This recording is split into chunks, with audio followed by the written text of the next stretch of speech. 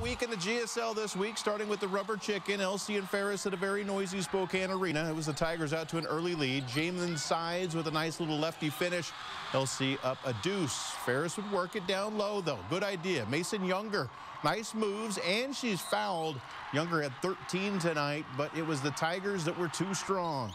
Good ball movement down to Jacinta Buckley. She finishes here. She had 22 on the night, and LC wins part one of the Rubber Chicken, 59-28. On the boys' side, yep, still yelling.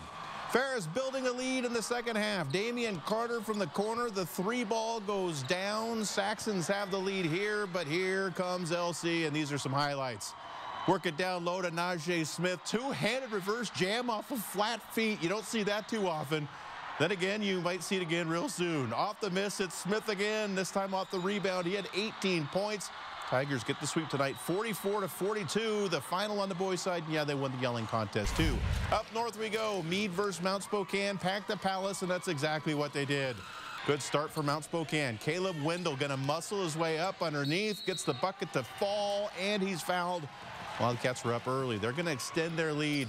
Terry Twenge with a nice drive here. That goes. Wildcats were up by 6 on their home court.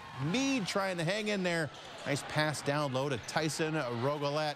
Finishes with 17 points tonight, but Mount Spokane wins this one 68-57. Mead won on the girls' side in a very good basketball game.